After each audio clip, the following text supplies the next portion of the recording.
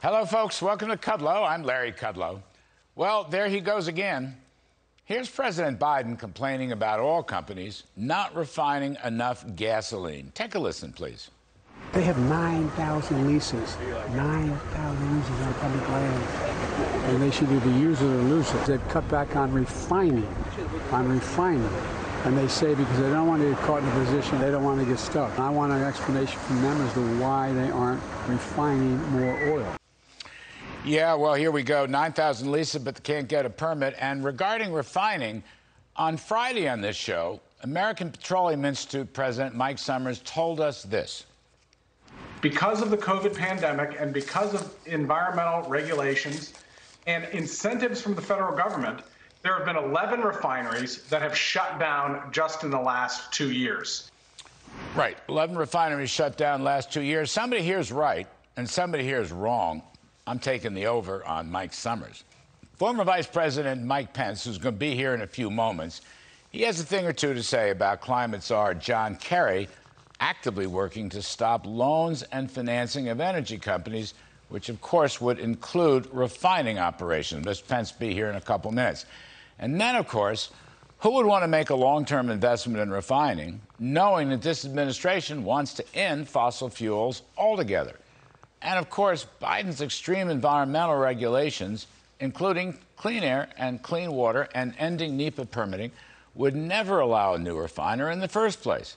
Businessman John Catsimatidis points out that U.S. oil refiners have dropped in the last 40 years from 301 all the way down to 124. That's right.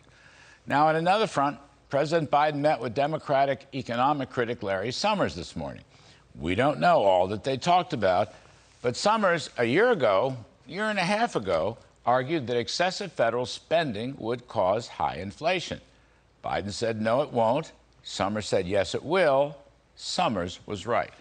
But Uncle Joe hadn't learned much because he's still pushing for a Build Back Smaller package that would spend nearly $1 trillion, according to some sources, combined with a $1.7 trillion tax hike. Now, if these sources are to be believed, Senator Joe Manchin is holding secret negotiations with Senator Chuck Schumer to pass this high-spend, high-tax package that, frankly, would make both recession and inflation even worse.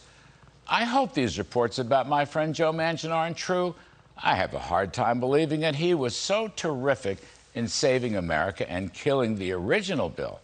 Joe, please don't break my heart. We've done enough damage to the American people and to the American economy. Let's not do any more. In his speech today in Chicago, our next guest, Mike Pence, says, and I quote, "The night is always darkest just before the dawn." Well, gosh, I hope that's true, because I believe the cavalry is coming. But sometimes I'm afraid things always look darkest before they turn completely black. I hope that's not the case right now, honestly. And that's my riff tonight.